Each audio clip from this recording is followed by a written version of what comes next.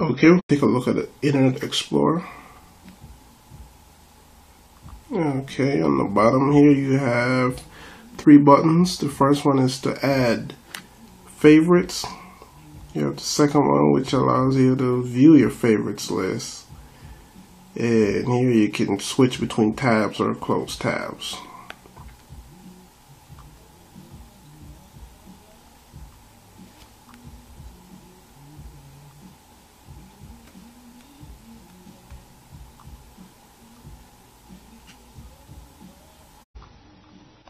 Okay, let's look at options on the Explorer.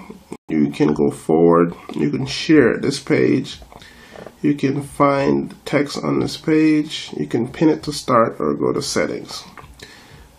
Sharing is simply sending the text or the link to via messaging or Hotmail. Finding on the page just means you could find a letter or a word. Hit back to go out.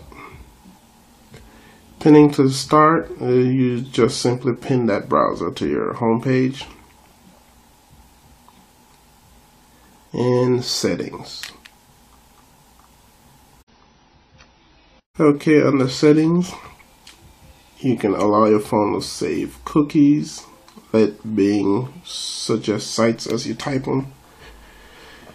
Website preference, you can choose either mobile or desktop version, and you can also delete your history. You can delete your history cookies, save passwords, and temporary internet files. And that's it.